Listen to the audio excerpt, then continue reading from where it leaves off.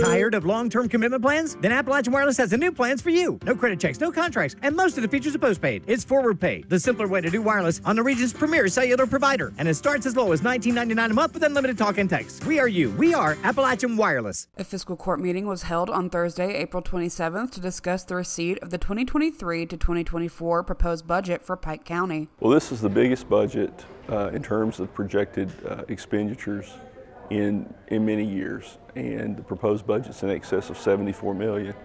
And in reality, though, the money that we actually have discretion to control is somewhere probably in the $25 million range. Much of the money allotted in the budget will go towards projects like the Wolf Pit Industrial Site as well as FEMA relief for the July 2022 flooding. The budget also takes into account the uptick in coal and mineral severance in addition to park and senior citizen center maintenance. It is a budget that takes into account the aging condition of our parks and senior citizen centers, our community centers. A lot of those buildings were built at the same time.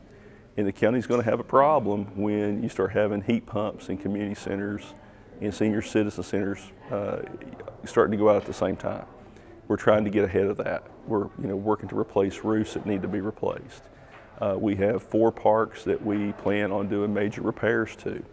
A lot of our infrastructure is old. A lot of it was built, in the 80s and 90s and early 2000s, and we're starting to see significant expenditures, and we're trying to get ahead of that, and this budget takes into account some of those needs.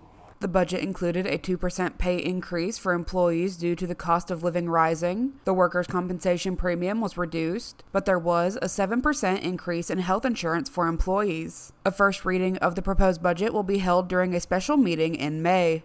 For Mountaintop News, I'm Kelsey Dean.